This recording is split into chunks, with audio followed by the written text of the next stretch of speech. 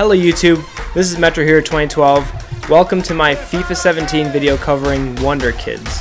So in this series I will be taking West Ham United, buying all of these young Wonder Kids, training them up and showing you how much they progress throughout the years. So I'm going to be going through training with them. I'm not exactly showing you all the training, I'm just showing you at the end of the year and kind of giving you hints on how to train them.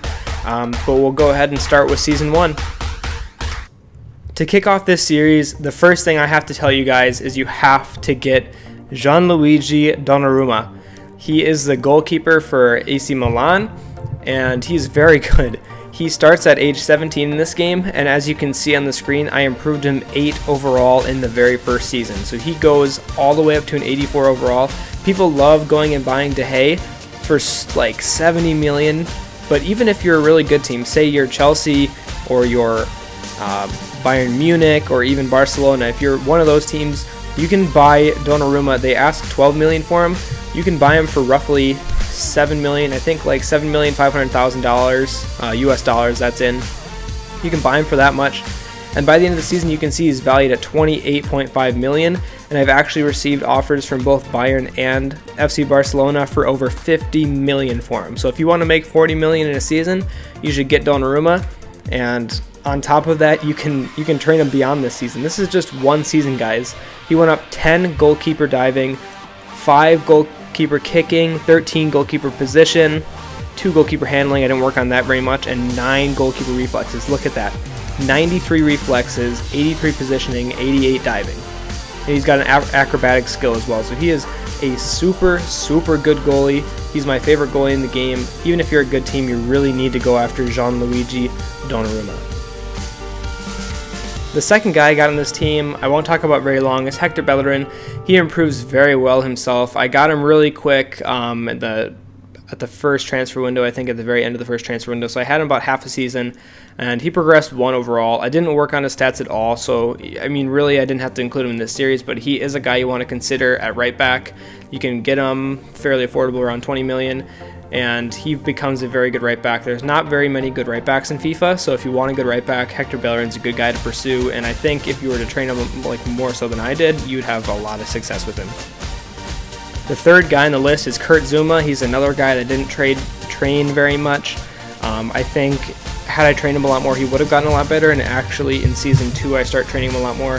I bought him second transfer window, so he's only there the second half of the year. Again, I didn't train him, and he already got 1 overall better.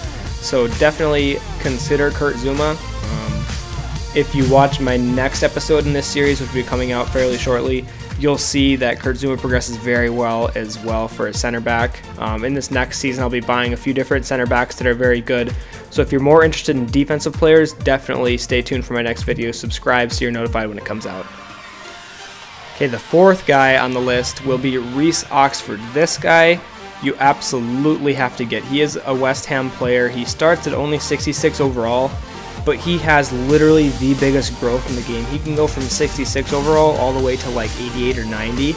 It's insane how much this guy can grow. You can buy him right away for like 1.2 million, no matter what team you're on. If you, like I said before, if you have Barcelona, go out and put in an offer for Reece Oxford for like 1.2 million.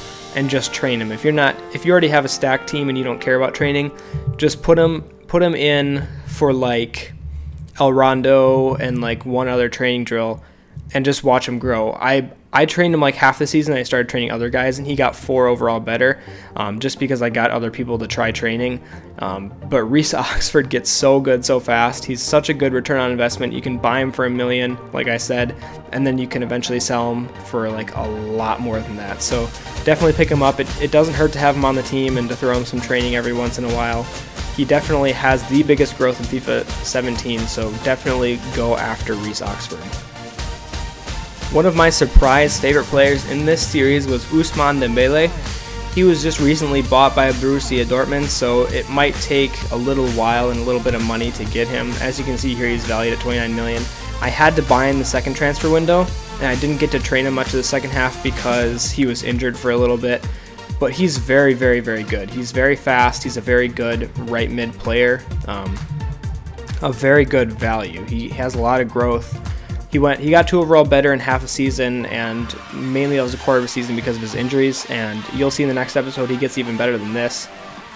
So if you want to see how they progress season to season, like I said earlier, please subscribe and you will be notified when those videos come out, and you can see how fast these guys actually grow with some training. I know that there's people on YouTube who do growth and potential videos, but they don't actually train them. In this series, I will be training all of these players, and Ousmane Dembele is a very good example of being able to get a good player out of value as long as you're willing to train him for a little bit.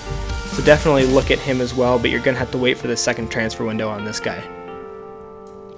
My brother is the biggest Spurs fan, so I had to go out and buy Dele Alli. When I watch Spurs with him, he is definitely my favorite player. When you first start this game, he's 20 years old. He got to 21 by the end of the season, but he improved 4 overall for center attacking mid. I want to say I picked him up for around 20 million when I threw in a player with that deal, and you can see he's already valued at 45 million, and he's worth even more than that. I've gotten offers from Barcelona, from Real Madrid. People want him for upwards of 60, 70 million dollars already. So a guy you can buy for 20 million and have worth 60, 70 by the end of one season is crazy. You can see his stats are all really solid. He's a very good center attacking mid. I got him +4 overall better, and he can also play, I believe it's like a center defensive mid and maybe like a left mid. Like, he plays all over the place. If you want like a midfielder that can play attacking mid or defending mid, Dele Alli is one of your only options. And he's definitely your best option because he's so young and he has such high potential. He's already 84 overall after 1 year, and I know he's going to get higher than that, but look at that growth. +4 overall in the first season. Crazy. If you want a guy that's versatile, go for Dele Alli. And definitely someone I highly recommend everybody getting is Renato Sanchez. I started watching the FIFA World Cup and saw this guy play for Portugal, and I knew he was going to be a beast.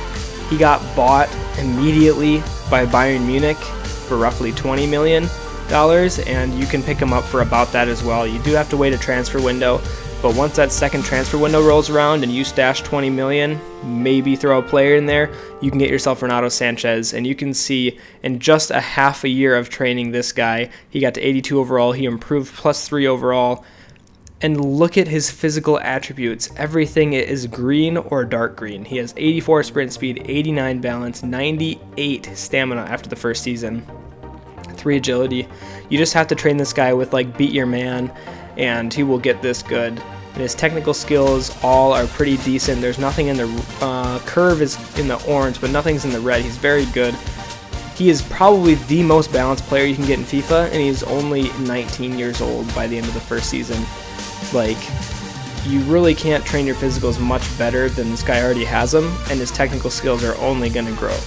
So stick around if you want to see how much better he gets in the second season, but he's a very good holding center mid, very strong, very fast, very, very well-rounded player, probably second only to Dele Alli, but his physicals are just untouchable. Very, very good player in Renato Sanchez.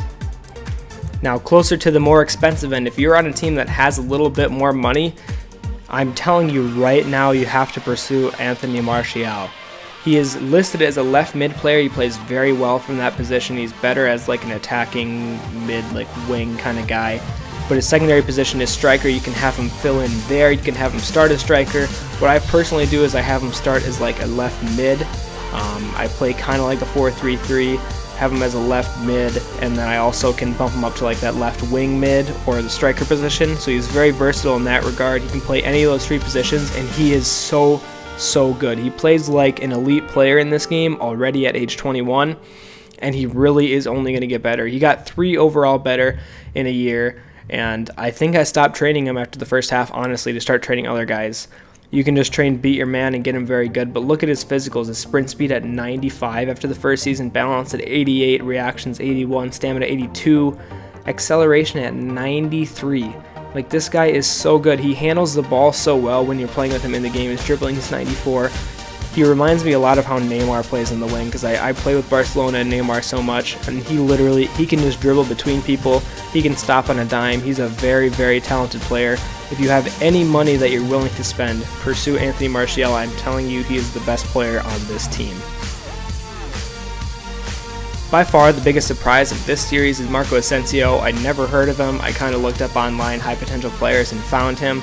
He's a center attacking mid from Real Madrid in the Spanish league. He comes in at age 20. By the end of the first year he turns to 21. But I bought him. I think I paid 20 million and maybe a player, so he's valued at 20 million right away when you buy him. And look at that. He grew 3 overall. He's already valued at 42 million. Going into my next season, I think he's one of my highest valued players. So if you just want to get a huge value in a player, Marco Asensio for 20 million is where you should go.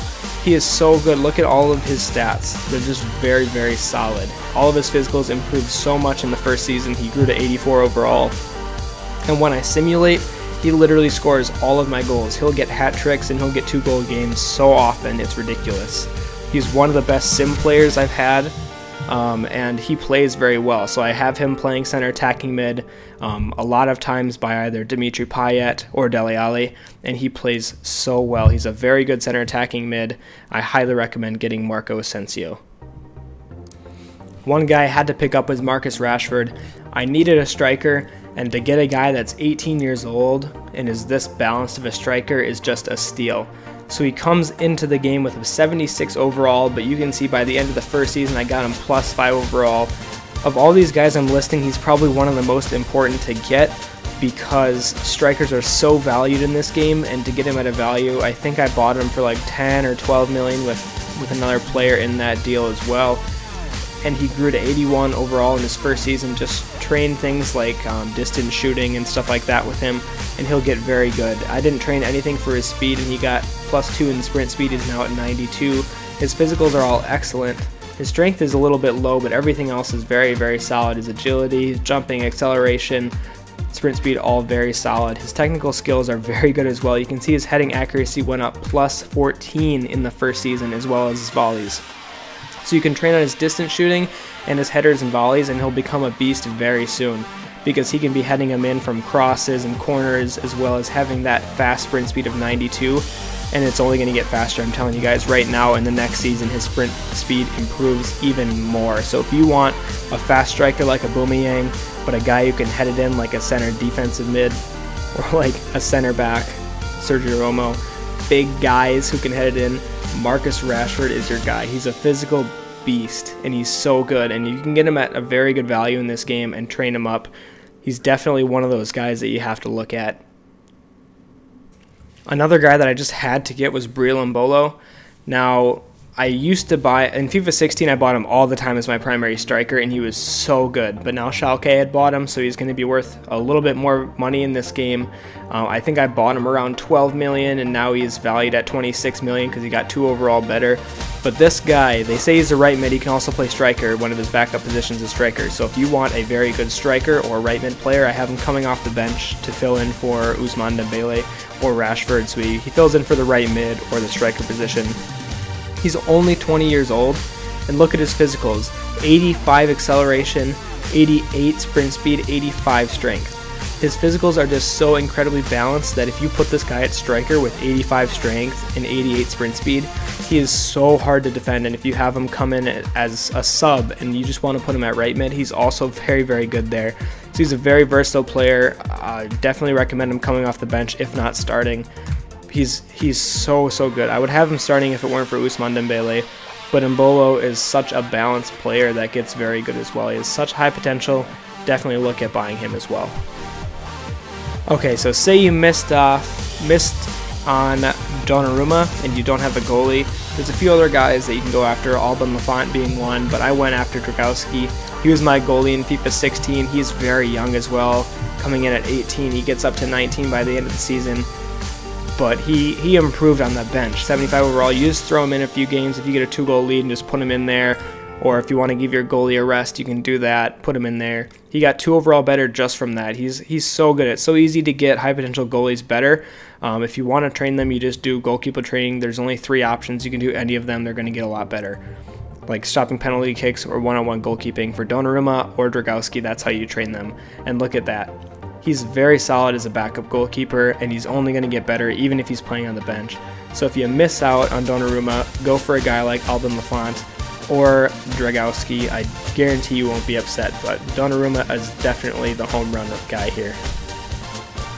Then the last guy I just threw in here, he's not exactly a wonder kid, but I had him already on West Ham, is Manuel Lanzini. He's 24 years old, so he's getting up there to be considered a wonder kid.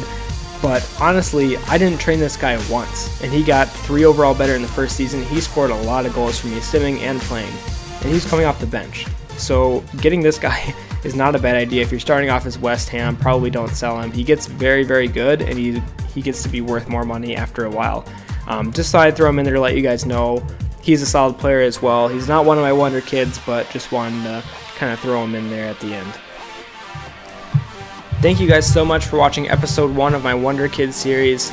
If you want to be notified when the next one comes out, please subscribe and you will see my videos when they're released. They'll be coming out fairly shortly. I'm over halfway through this year. I want to be able to play a lot of the games too. This is kind of the series I'm doing for fun as well as I am for YouTube training purposes. I want to show you guys how good they are because I'm always constantly looking for videos on YouTube of Wonder Kids to see who I should get in my team and who I should make good. So if you guys want to see how these guys progress with some training throughout the years, definitely stick to this channel and I'll be uploading periodically. You can expect episode 2 to be up very shortly, 1 maybe 2 weeks, and you'll see how everybody progresses after their second year. But this team is gonna be a beast pretty soon. So thank you guys so much for watching this video. Leave a like and like I said, subscribe. I'll see you in episode 2.